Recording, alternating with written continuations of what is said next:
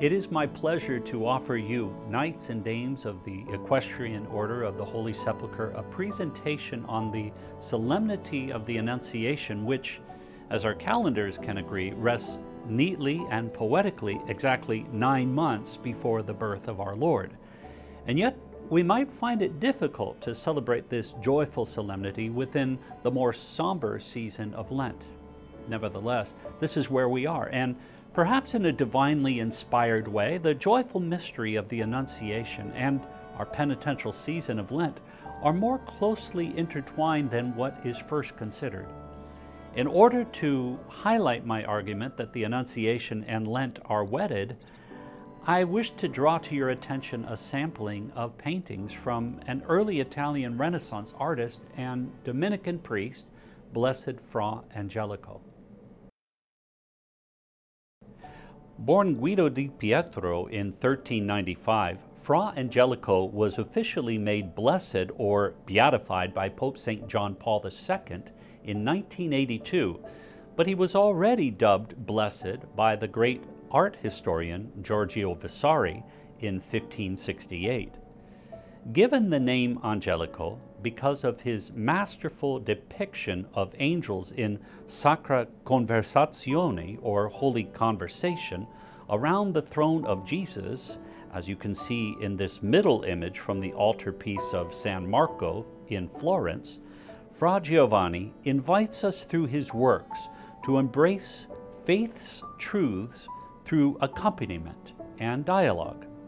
Unlike the rather forceful and didactic, yet stunning works of our late Renaissance and Baroque periods following the Council of Trent, Angelico encouraged a more profound reflection and discernment through his frescoes and paintings. With the use of 4 images from this patron of Catholic artists, I offer this talk on various gardens: the Garden of Eden, the Garden of Gethsemane, the Garden of the Empty Tomb, and the Garden of Heaven. Incidentally, I said Blessed Fra Angelico is the patron of Catholic artists. However, the patron of artists in general is St. Luke. There's an icon attributed to him located in the Basilica of St. Mary Major in Rome called Protectress of the Roman People. Pope Francis offered his prayers to the Protectress to Mary before this icon on the first day of his papacy, and he also visits this icon after every international visit, including his more recent visit to Cyprus. Before we address the first 3 gardens, let us stay with this image, our 4th garden, the Garden of Heaven. Here I would like to point out a few unique gifts that Blessed Fra Angelico brings to the table that uniquely separate the Byzantine and Gothic eras from the early and late Renaissance periods. This altarpiece, located in the Museum of San Marco in Florence, shows angels and saints surrounding the throne of Jesus and Mary. Here are a few pieces worth noting. The first is what is known as 2-point perspective. Unlike the Byzantine or Gothic era, where art was rather flat, a new development of perspective came into play during the late 1300s, which changed the way artists would communicate their stories. The stand-alone icon, for example, below and in front of this painting, is a reflection of the rather two-dimensional Byzantine style of art during the first 1,000 years of Christianity. Fra Angelico gives a certain sense of depth and horizon where the icon below has no horizon. Angelico's horizon includes a garden with trees and a sky behind the heavenly throne. Notice too the curtain on the left and the right pulled back to reveal the heavenly throne and the angels and saints in Sacra Conversazione, or Holy Conversation. Angelico's gift of perspective guides the eye to the central figure seated upon Mary, the throne of mercy. Jesus, who holds the orb, the world, in his hands, is the only one who is not conversing because he, as St. Boniface would remind us, is the singular uttered word of God. Angelico here reminds us that we converse around the only word that matters in this life and in the life to come. Blessed Angelico understands that this conversation of angels and saints began long ago. Take, for example, the conversation between the angel Gabriel and our Blessed Mother in Angelico's Annunciation at Cortona, located in Cortona, Italy. Take a look at this image as we reflect on Luke's gospel narrative of the Annunciation. The angel Gabriel was sent from God to a town of Galilee called Nazareth, to a virgin betrothed to a man named Joseph of the house of David. And the virgin's name was Mary. And coming to her, he said, "Hail, full of grace, the Lord is with you." But she was greatly troubled at what was said and pondered what sort of greeting this might be. Then the angel said to her, "Do not be afraid, Mary, for you have found favor with God. Behold, you will conceive in your womb and bear a son, and you shall name him Jesus. He will be great and will be called Son of the Most High, and the Lord God will give him the throne of David his father, and he will rule over the house of Jacob forever, and of his kingdom there will be no end." But Mary said to the angel, "How can this be, since I have no relations with a man?" And the angel said to her in reply, "The Holy Spirit will come upon you, and the power of the Most High will overshadow you. Therefore the child to be born will be called Holy, the Son of God. And behold, Elizabeth, your relative, has also conceived a son in her old age. And this is the 6th month for her who was called barren, for nothing will be impossible for God." Mary said, "Behold, I am the handmaid of the Lord. May it be done to me according to your word." Then the angel departed from her. Blessed Fra Angelico communicates his view of this important period of our human history. Pointing to the Father above, the angel Gabriel utters the famous, "The Spirit of the Lord will come upon you."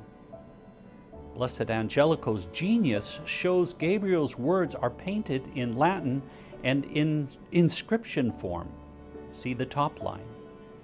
Gabriel's next words are, "The Most High will overshadow you." That's in the bottom line. And Mary's line, "I am the servant of the Lord, let it be done to me according to your will," is centered in the middle. Again, the artist's creative genius shows Mary's line in reverse and upside down in order for God above to hear or read her words. Notice God in the architecture looking down. Here we find truth delivered via an angel in a straightforward and right side up manner. The angel offers straightforward truths of faith, but allows for an awkward and an even upside down response to the mystery of faith. It seems to me that this is where Pope Francis has been leading us. Priests and teachers are called to profess our faith in a straightforward manner, yet on bended knee, while patiently waiting for the faithful and unfaithful who struggle and question our articles of faith and morals to respond. The beauty of this painting is that God awaits our response to divine mystery in patient suspense. Notice the Holy Spirit in suspended form above Mary's head. Love, indeed, is patient. A second profound message is hidden in the upper left-hand corner of the painting. This is the genius of our early Renaissance artist who employs that two-point perspective not only to give us a sense of special depth, but theological depth as well. Fra Angelico shows Adam and Eve being escorted from paradise, or the Garden of Eden. Eden was that place where God walked with man and woman in the garden. It is where perfect communion was found, where God said it is not good for man to be alone. We were meant to be with each other. We were fashioned in God's image and likeness to be with each other, to be in communion. But through the original sin of Adam and Eve, listening to the devil's message, if you eat of the tree of knowledge of good and evil, you will be like other gods, we fell out of that communion. But we weren't fashioned to be like other gods. We weren't fashioned to be another. We were fashioned to be in communion. But this sin put our parents into hiding. They hid from each other, covering their nakedness, and in the garden, they hid from God. Now here is where we have to remind ourselves of that punishment delivered by God upon Adam and Eve as recorded in the 3rd chapter of Genesis. What was their punishment? More often than not, people will say that the punishment is the expulsion from the garden, when in fact, the punishment had already been delivered. Remember that the punishment for women would be labor pains, and punishment for man would be to work the hard soil, while the serpent would have to eat dust as he crawled upon his belly. That was their punishment. Being escorted out of the garden was not a punishment. In fact, if we recall in the garden, among the many trees, there were 2 unique trees. One, as I had mentioned, was the forbidden tree of the knowledge of good and evil. Original sin began where Adam and Eve ate from that tree. The other tree was the tree of life. And now that Adam and Eve had eaten from the tree of the knowledge of good and evil, God had something to say about that second tree. God says, "See, the man has become like one of us, knowing good and evil. Now what if he also reaches out his hand to take fruit from the tree of life and eats of it and lives forever?" The Lord God therefore banished him from the Garden of Eden. He expelled the man, stationing the cherubim and the fiery revolving sword east of the Garden of Eden to guard the way to the tree of life. What was God doing? He wasn't punishing humanity. He was guarding us from eating from that tree which would perpetually hold us in the state of sin, a state where we would no longer be in communion with God or with each other. However, what appears to be a punishment of expulsion from God is rather the beginning of our salvation history, where the necessary sin of Adam, also known in Latin as Felix culpa, proclaimed in the Exultet at the Easter Vigil, gives us a Savior. Our church speaks of salvation history which begins here at the gates of the Garden of Eden. The Sunday readings of Lent often walk us through the rest of salvation history, passing through the covenant of Noah and the rainbow, then Abraham and the promise of descendants as numerous as the stars, then Moses and the 10 Commandments, through David and the prophets, and finally to this conversation between the angel Gabriel and the new Eve. In an intimate way, and through his clever use of a 2-point perspective, Blessed Fra Angelico moves us quickly through salvation history, from the old Adam to the new Adam, from the old Eve, or Eva, to the new Ave. He shows that what was once irrevocable, a form of expulsion, is now revoked by the unmerited mercy of God proclaimed by an angel. I invite you to reflect on this moment when God moved us from that first morning in Eden to this recreated morning, a new day. At the appointed time, and not when we were finally sinless, God saved us, as Pope Francis would remind us, in an unmerited, unconditional, and gratuitous way through his Son Jesus, Jesus Christ. This comes from Pope Francis' encyclical on the joy of love. Patient accompaniment is what God had offered us, not because we were sinless, nor because we apologized for our sins along the way, but in an unmerited way, God saves us. I stumbled upon this truth as I was reading from the book of Genesis. Did you know that nowhere in the 50 chapters of Genesis do we find one single person offering an apology, saying to God, "I am sorry"? In fact, I doubt we can find, apart from the psalmist, many biblical figures revealing their true sorrow for their bad behavior. There is one, however, who does express his sorrow for us all. It is Jesus, the one who was revealed to Mary by the voice of an angel, and who is found in our second garden for today's reflection. This image of Jesus in the Garden of Gethsemane is also found in the Museum of San Marco in Florence. Here you find some interesting figures. Martha and Mary are in the foreground. Notice they are both reflecting. Martha is no longer busy about many things, but praying, while her sister Mary is meditating on the scripture scene of Jesus in the garden. This is typical in many of the fresco scenes found in the cells of San Marco. Often, saints will be in the foreground meditating upon a scene in the life of Christ. In the middle of this scene is Peter, James, and John, fast asleep while Jesus is praying to his Father on bended knee. Here is another example of what Pope Francis is trying to convey today, and what Blessed Fra Angelico communicated back in the early 1400s. When we were still dead asleep in our sin, God saved us, and clearly from this scene, in an unmerited, unconditional, and gratuitous way. Accompanied only by an angel, not by any human figure, does Jesus lead us from sin to salvation. According to all four Gospels, immediately after the Last Supper, Jesus took a walk to pray, although only a stone's throw away from the apostles. Ordered to stay awake and pray, they're hopeless. They are the same three who are at the transfiguration of Jesus and at the raising of Jairus' daughter. In each case, the issue of fear is revealed. In the case of Jairus' daughter, they fear she is dead. But Jesus says, fear is useless. What is needed is faith. In the case of the transfiguration, Peter, James, and John are overcome by fear when they hear God's voice from the cloud. In this case, their fear overwhelms them and puts them to sleep. Jesus too is overwhelmed by sadness and anguish, yet stays awake as he prays. My Father, if it is possible, let this cup pass by me. Nevertheless, not my will, but yours be done. He said this prayer 3 times, checking on the 3 apostles between each prayer and finding them asleep. He commented, "The spirit is willing, but the flesh is weak." The Gospel of Luke adds that as Jesus prayed, his sweat was as it were great drops of blood falling down upon the ground.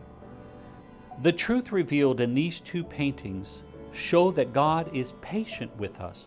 From the Garden of Eden to the Garden of Gethsemane, God is patient, slow to anger, and relenting in punishment. He accompanies us not from a distance, but up close and personal. God does not even accompany us from a stone's throw away, as revealed in this fresco, but through His grace and through the sacramental life of the Church, the Lord is embedded in our lives. The Catechism says, the law of Christ dwells in the hearts of all, not outside of us, not near us, but embedded in us does God in Christ communicate His love for us. This communication of love began in a garden, then accompanied us along the way, and upon the cross was made complete. It is finished, Jesus said, and He delivered over His Spirit. Here I offer for your reflection a third garden. In another monk's cell at the Church of San Marco in Florence, Fra Angelico shows the gardener himself accompanying Mary Magdalene. Mary assumes the one to whom she is speaking is a gardener. We read in John's Gospel, Mary Magdalene turned around and saw Jesus standing there, but she did not know it was Jesus, supposing him to be the gardener. G.K. Chesterton writes about this famous scene. On the 3rd day, the friends of Christ, coming at daybreak to the place, found the grave empty and the stone rolled away. In varying ways, they realized the new wonder. The world had died in the night. What they were looking at was the first day of a new creation, with a new heaven and a new earth, and in a semblance of a gardener, God walked again in the garden, not in the cool of the evening, but in the dawn. The first person to encounter the risen Christ was Mary Magdalene. It happened in a garden. At first, Mary thought Jesus was the gardener, a logical mistake, or a prophetic mistake, or a beautiful mistake, or perhaps not a mistake at all. The Bible makes explicit the connection between God the Father and gardening. Genesis 2, verse 8 tells us He was the world's first gardener, and the Lord God planted a garden in Eden, and in the east there He put the man whom He had formed. The prophets sometimes wrote of God's gardening in a metaphorical sense. For example, in Isaiah 61, "For as the earth brings forth its sprouts, and as a garden causes what is sown in it to sprout up, so the Lord God will cause righteousness and praise to sprout up before all the nations." Or the prophet Jeremiah chapter 24, in which God says of the exiles from Judah, "I will build them up and not tear them down. I will plant them and not pluck them up." Indeed, Mary Magdalene was not wrong. Jesus is the new Adam, the new gardener, and the church is the new garden. The church is Christ's new Eden. Here, our second Adam walks in this spiritual Eden to tend and keep it, and so by a type, with Mary Magdalene, we see that we are right in supposing him to be the gardener. Returning to our original painting, we see the curtains drawn and the heavenly garden, a fourth garden, revealed to those who are conformed to Christ and are no longer afraid or dead or asleep in sin. Gathered around the throne of salvation are angels and saints like Dominic and Francis and Thomas Aquinas on the right, and Mark and Paul and Lawrence on the left, and Cosmas and Damian in the middle. They continue to carry on the conversation that began so long ago when God communicated or embedded his very life in the life of humanity. These saints, however, are a reminder that now that we are no longer asleep or dead in sin, but rather born again in Christ, we are called to communicate with each other in word and in deed the love of Christ who is found in the hearts of all. This journey requires us to be Christian in every way, even if it requires us to die to ourselves in the manner of the martyrs Cosmas and Damian, who are seen here being welcomed into the heavenly garden. This means that we are called to embrace Christ with our very lives. Mention only be made that the icon that I referred to before at the bottom of this painting is actually not a standalone piece. Rather, it is embedded in the painting itself. This may be the first artistic example of what is called in art the trompe-l'oeil, or trick of the eye. Fra Angelico embeds the icon using this technique within the larger painting to remind us that before we reach heaven, we must embrace the cross. As Jesus reminds us, we must take up our cross and accompany him. To be a Christian, to be Christ for others, means to bear his cross. Blessed Fra Angelico reminds us that through Christ, the heavenly garden, the church, is revealed to us. The curtains are drawn, and like the saints who have suffered with Christ on their own journey and are now enjoying the beatific vision, we are asked to join them. But as we have been reminded in our penitential season of Lent, we must first accompany Christ in his passion, to stay awake and to bear our own cross. We may have fear, but like Peter, James, and John, who, after the resurrection and gift of the Holy Spirit, we move from fear to faith. It is a journey, but one, as we can clearly see, with a great reward at the end of the road. No longer living in the world of unchecked autonomy, living for self, or living as the other, we cleave together and are brought to perfect communion according to God's original plan when God formed us and planted us in his garden. Turning once again to our Annunciation scene, we are reminded of the name given to Mary by the angel. His name is Jesus, meaning God saves. Tucked within this season of Lent, we celebrate this joyful mystery of the Annunciation. The angel announced to our Blessed Mother, and to us, and to all in human history, the Savior of the world. On bended knee, our Lord came to save us. God saved us, not when we were sinful, but full of sin. Not when we were awake, but when we were fast asleep. Not when we stood by him, but when we ran from the cross. God saved, not by our own merits. God saved and saves us by the merits of his only begotten Son, conceived and born of a virgin. I pray that this solemnity of the Assumption and this season of Lent will be a time of grace for you as you reflect on the Lord's abundant love for you and for all of our brothers and sisters in the nights of the Holy Sepulchre.